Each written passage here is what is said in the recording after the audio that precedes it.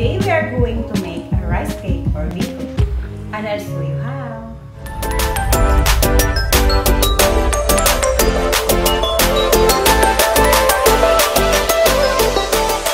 These are all the ingredients. 5 cups of coconut milk, 4 cups of sweet rice or malagkit, and 3 cups of brown sugar. First, we are going to cook the rice. We're going to wash it. Wash it again.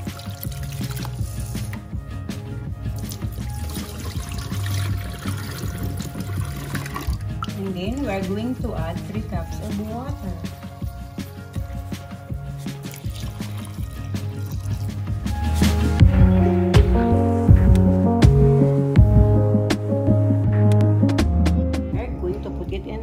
Rice cooker. Heat, cook. While the rice is cooking, we are going to do our coconut milk until it turns into an oil and produce a LATIK. We just have to stir it constantly.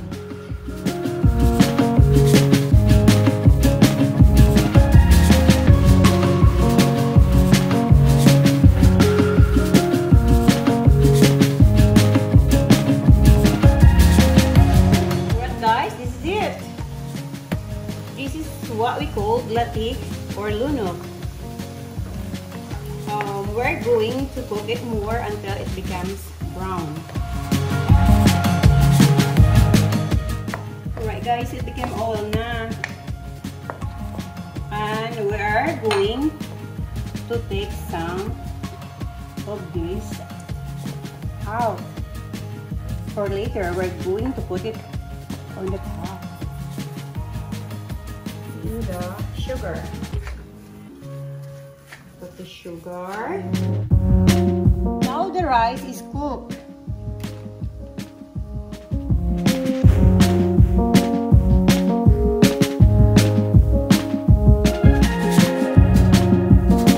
Mix them together until the sugar melts.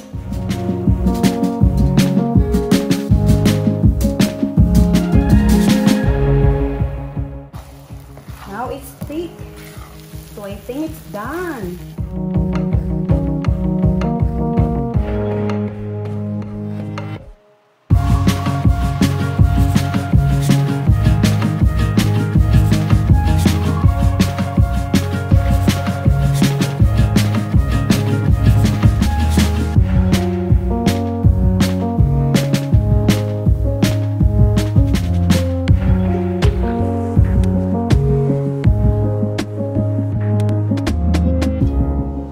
Okay guys, here our rice cake. They looks yummy. Alright, and what is your favorite time? Takiman time! Yay! Takiman time! Okay. Tasting time. Yeah, okay. Be careful, it's hot.